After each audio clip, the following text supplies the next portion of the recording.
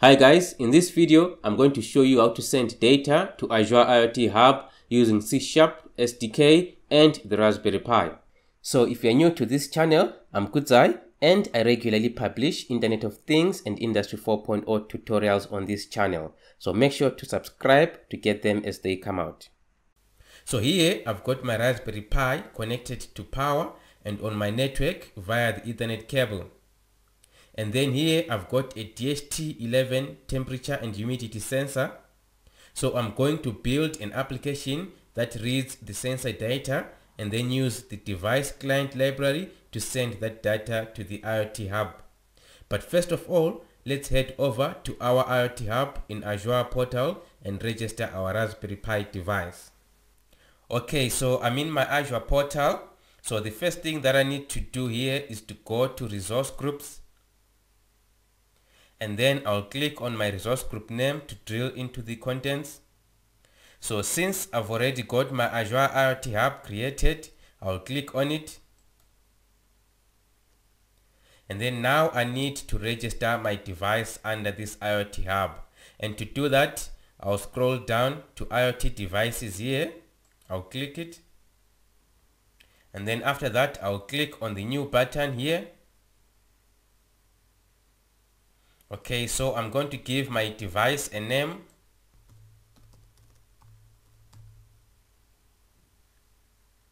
And then I'll leave the authentication type selected as symmetric key. And then I'll let the Azure IoT auto-generate the primary and secondary keys. And then here I'll make sure that the connect this device to an IoT Hub option is enabled. And then I'll go ahead and click save. Okay, so we've successfully registered our Raspberry Pi. Now to get the connection details, I'll click on the device. So here I'll copy my primary connection string.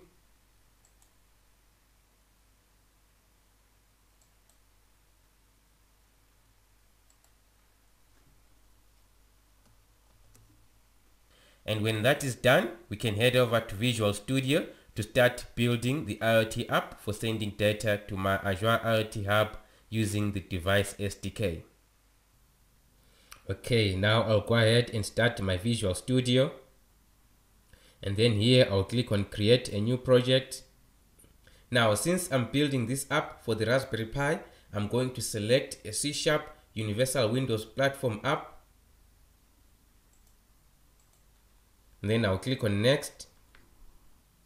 And then I'll give my project a name.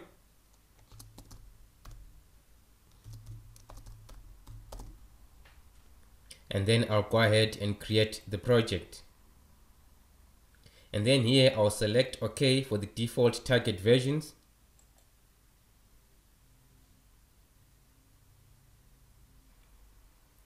Okay, so my project has been successfully created. Now the first thing that I need to do is to add extensions to this application that would enable me to access the GPIO pins of the Raspberry Pi in order to read my temperature and humidity sensor data. And to do that, I'll right click on references, add reference, and then under Universal Windows, I'll go to extensions, and then I'll select Windows IoT extensions for the UWP, and then I'll click OK. Okay, that's done. Now the next thing that I need to do is to go to my main page.xaml and expand it. And then I'll click on the main page.xaml.c# file. Now this is the main file that runs when our Raspberry Pi boots. So this is where we're going to put our code for reading the temperature and humidity sensor data, and also the code to send that telemetry data to the Azure IoT Hub.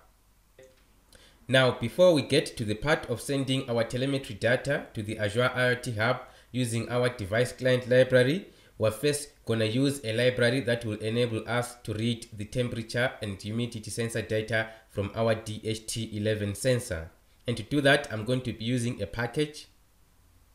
So I'll right click on my solution, and then I'll go to manage NuGet packages.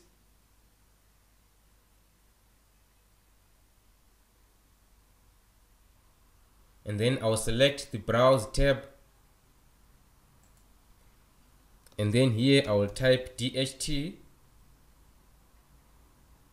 and then I'll select this package here, and then here I will select my project, and then I'll click on the install button, and then here I'll click OK. Okay, now our package for reading the temperature and humidity sensor data has been successfully installed. Now let's go ahead and put the code for reading our temperature and humidity sensor data from the DHT11 sensor. So I'll click on my main page C# file again. First of all, I'll add the assembly reference for my DHT11 temperature sensor. And then after that, I'll put my assembly reference for accessing the Raspberry Pi GPIO pins. And then here inside my class, I'll add this code, which is the DHT11 communication variables. So first here, we're actually initializing the pin number, which is the actual pin number on the Raspberry Pi board on which the DHT11 sensor is connected to.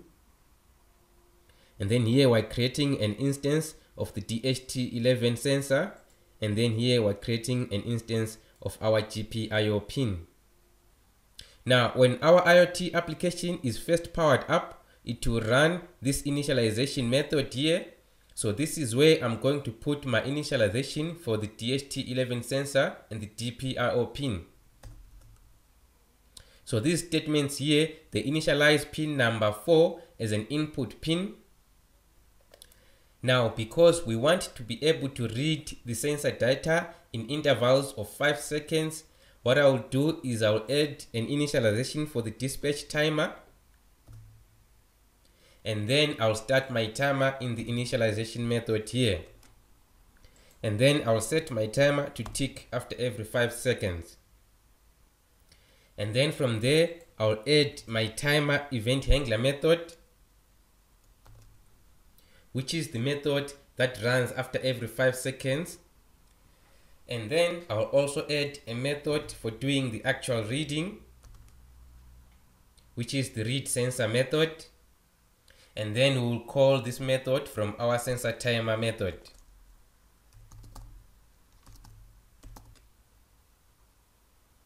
And then we have to make sure that our variables for storing the temperature and humidity are declared. So I'll go ahead and do that.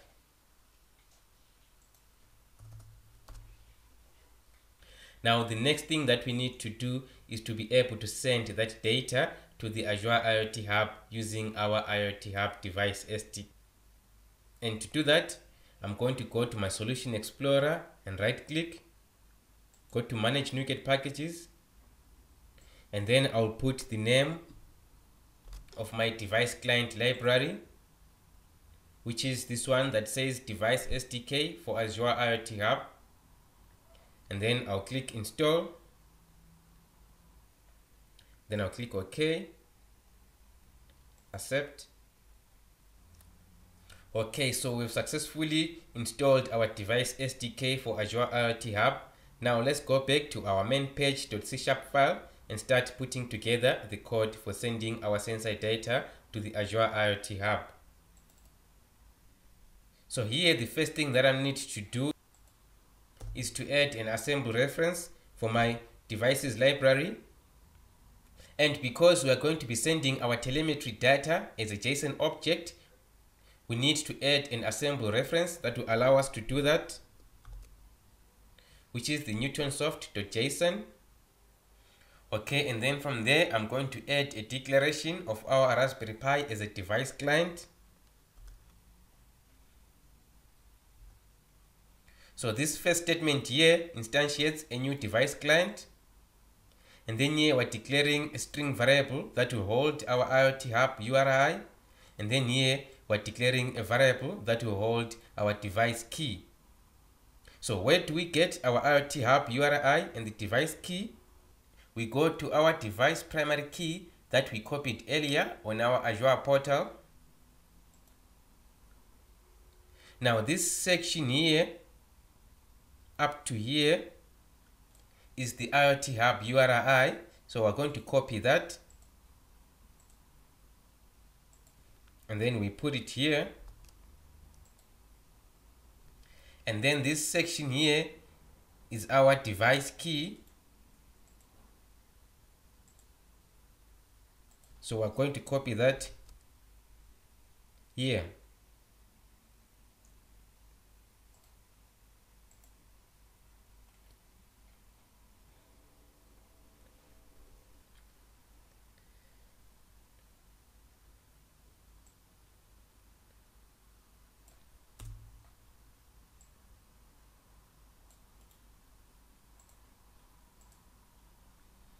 Okay, and then the next thing that we need to do is to initialize our device client.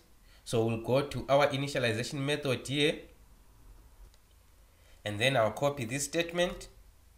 So here we're creating a new device client using our IoT Hub URI, and then we're also passing the device key, and then we're setting the MQTT as the transport protocol. Now here we need to put the name of the device. So we go to our primary connection string again, and then we copy the device ID,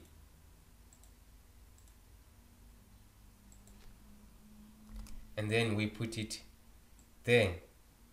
So we've got our statement for creating our device client. Okay, now let's go on and start putting together our telemetry data object. To do that, we go to our sensor timer method, and then here I'll paste this code. So here essentially I'm creating a new JSON object, and then here under device ID, it doesn't have to be the same device ID as the one that is on your IoT Hub. This is application specific, so you can make it as user friendly as possible. So if it's a device that is in your packing line, you can call it packing line. And then here we're putting the sensor temperature into a variable called temperature, and we're putting our sensor humidity into a variable called humidity, and then we're getting the current date and time, and then we're putting it into a variable called date, and then we're putting all of this into a variable called the telemetry data point. And then next we're going to convert the telemetry data point variable into a JSON string. So in this statement, we're creating a new message string, and then we're converting the telemetry data point and storing the result into the message string. And then here we're setting the ASCII as the encoding for our message string. And then finally, we use a device client library method to send our message. And then we must make our method asynchronous. Okay, so we've successfully created our project for reading sensor data and sending it to Azure IoT Hub. But now we need to see that happen in action. So the next thing that we need to do is to deploy this code onto our Raspberry Pi.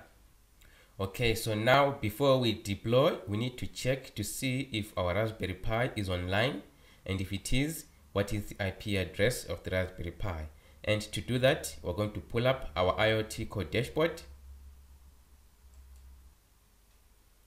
Okay, now we see we've got our Raspberry Pi 3 online, and the IP address is 192.168.1.107. Okay, the next step is to change our target processor. So we're going to select ARM, which is for our Raspberry Pi. Okay, and then we go to the device here, we select remote machine. And then here we can put the IP address of our Raspberry Pi. Okay, and then we click select. Okay, when that is done, we can go ahead and click on remote machine to begin deploying our application to the Raspberry Pi. Okay, so our application has been successfully deployed and it is running. It is running. Now, how do we know that our application is successfully sending our messages to the Azure IoT Hub? The quickest way to do that is to use the IoT Hub Device Explorer. So I'm going to open my Device Explorer here.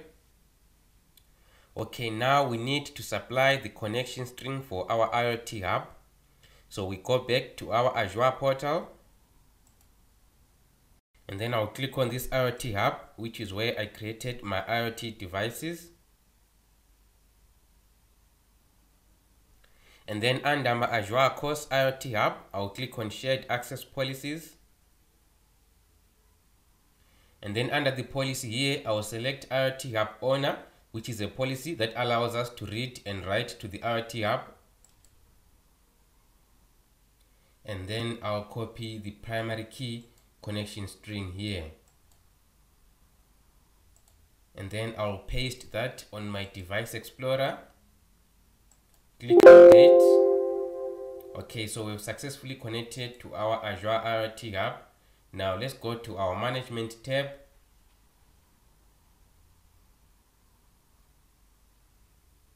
So as you can see, the Management tab will automatically list the devices that are configured under our IoT Hub. So to see if that device is currently sending data to the Azure IoT Hub, we'll go to the Data tab, and then we'll click on the Monitor button.